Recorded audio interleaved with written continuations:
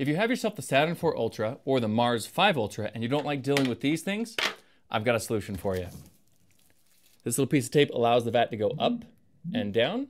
We'll catch all your drips. You can close and open the lid without reinstalling it.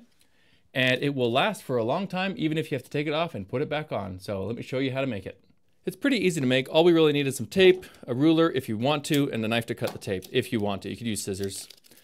So you could do it the easy way, which is where you just basically pull it out and measure it, or you could be a little bit more precise and measure it this way. This measures 19 millimeters. Let's measure out 19 millimeters. Let's cut it. We're gonna make a second one that's slightly longer than the first one. Let's say an extra 10, 15 millimeters on each side. This one's gonna be cut a little bit shorter. Let's just do one ruler length.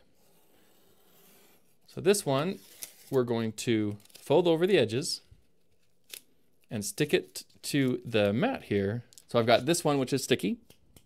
We're gonna take this one and we're gonna stick it right in the center here. And we're gonna unfold these edges and then we're gonna fold this one over. The reason why I'm doing this one is just because I don't want sticky, I don't want it sticky on the edges here. Next thing is we're gonna put a crease on each of the part where this sticks. This is just to make it easier to install. You don't have to do this, but I find it makes it much easier to install. And then last is we're gonna put a crease right in the center here. Fold that crease over. So now that that's done, let's just install it on the printer. Installing it is pretty easy. We want it to start with it in the up position. We're gonna take this guy right here, and I'm gonna put it probably about halfway down, and then I'm gonna crease this in and put this so it's snugged up right against the edge there. And now we've got this crease, and what this should do is this should allow it to go up and down. If it feels like it's getting a little stiff there in the bottom, you can readjust it, but this feels nice and fine. There's really no resistance. And there we have it. This right here is going to prevent any drips from getting down.